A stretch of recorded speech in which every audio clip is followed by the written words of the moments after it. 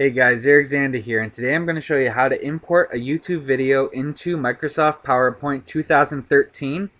This will also work for PowerPoint 2010, 2007, and stuff like that. It's very easy to do. What you're going to want to do is go to the Developer tab, see this button, it says More Controls, it has a hammer and a wrench, click that.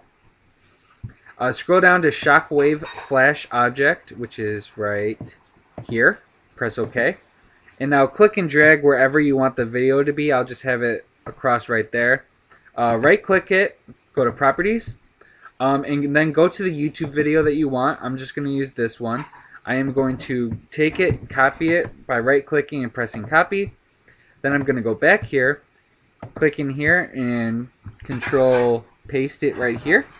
Now you're going to want to get rid of the part that says watch and the question mark.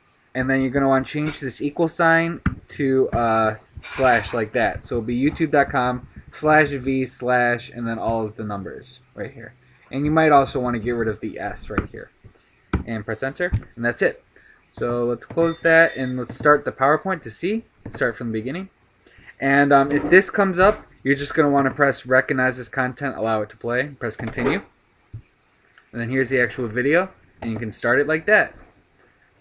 Wait a bit, and then it even has annotations and stuff like that. You can hear it and everything, so it's embedded in it. So you can close it, click, go to the next slide, or go to the previous slide if you have more slides. So that's all you have to do. I hope this helped you out, and if it did, be sure to rate, comment, subscribe. Thanks for watching.